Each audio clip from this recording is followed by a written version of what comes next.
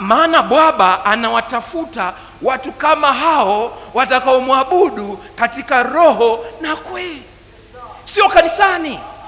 Yani watu siku hizi wanaabudu kanisani. Wewe unaabudu je kanisani? Au yani unaendaje hapo?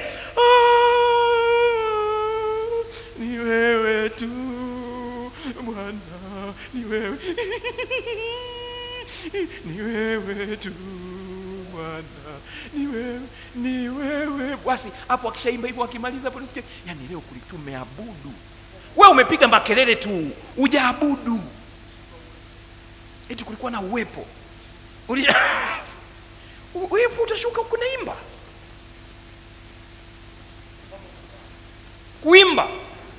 Kuimba kuna uwepo wa Mungu.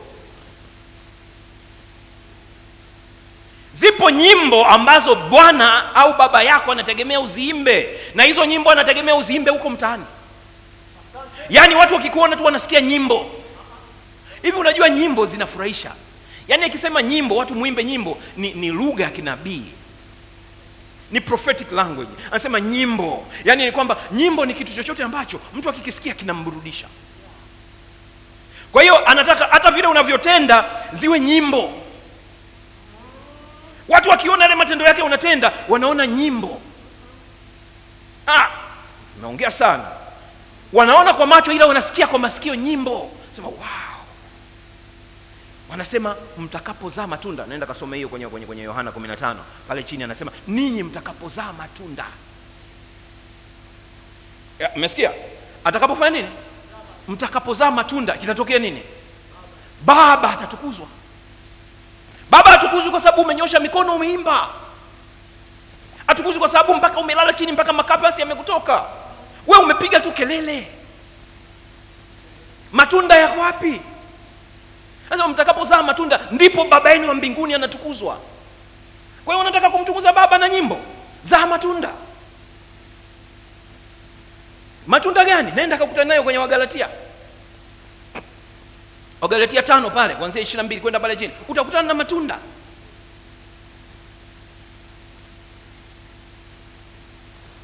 Ibada imehamia ndani yako. Ibada imehamia ndani yako. Brother, ibada iko ndani yako. Ibadika. Ibada imehamia ndani mwako.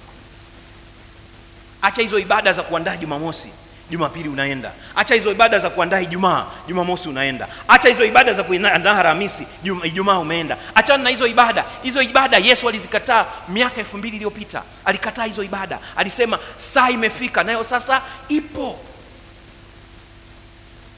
Ambayo wanaomwabudu halisi watamwabudu katika roho na kweli. Watamwabudu katika roho na kweli. Maana ni kwamba anaposema wanaomwabudu halisi, maana ni kwamba kabla ya hapo walikuwepo ambao walikuwa waabudu halisi. Walikuwa wanaenda kuabudu hekaluni. Baada issue za hekalu zikiisha hao wanaondoka, wanaenda mtaani wanafanya vitu vya ajabu ajabu. Wanaenda kwenye manyumba yao wanafanya vitu vya ajabu ajabu. Wanaenda kwenye kazi zao wanafanya vitu vya ajabu ajabu. Ibada wameisahau kule. Wanasubiri mpaka tena Jumapili nyingine au Jumamosi nyingine au Ijumaa nyingine au Jumatano. What about kuwa ibadani tu wakati wote? Kwa nini? Kwa sababu yule Mungu ambaye walikuwa wanaenda kumwabudu Yerusalemu hekaluni amehama kutoka kule. Lile hekalu lilivunjwa miaka 2000 iliyopita, akai mule tena, bali anakaa ndani mwako.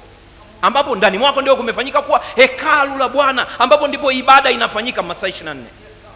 Umelala ibada, umeamka ibada. Unatembea ibada, unapika ibada. Unaoga ibada, kila kitu unachofanya ni ibada. Unamhudumia mumeo ibada. Unamhudumia mkeo ni ibada. Unaongea na watoto wako ibada. Unaongea na bosi wako ibada. Kila kitu. Brother, kila kitu ibada. Kila kitu ibada. Mimi nimekaa miaka sipati hata promotion kazini. No, ibada yako haijatulia. Ibadika ofisini. Fanya ibada mpaka yule kiongozi wako anatulia. Ibada ile unavyoifanya. Presence ile yani Jesus Christ. Yani mpaka anakubali. Boss anasema wow, mimi bila huyu sijui nitafanyaje. Yani boss anadiriki kusema huyu. Hilo kwamba bila huyu mimi sijui nitafanyaje. nini? Ibada. A spirit, niwahi kufundisha hichi kitu club, nikasema a spirit of excellence, roho ya ubora. Roho ya ubora ni ibada. Mtoto wa kike unafanya ibada mpaka mumeo anasema, hivi mimi bila huyu nitaweza kweli? Yupo huko kwa wenzia, amekaa huko mtaani, anasema, yani bibi bila yule bibi mimi sijui jamani. Kwanza acheni jamani, nishachelewa nyumbani. Acheni hayo mambo yenu jamani. Mimi naenda. Yani anawahi nini?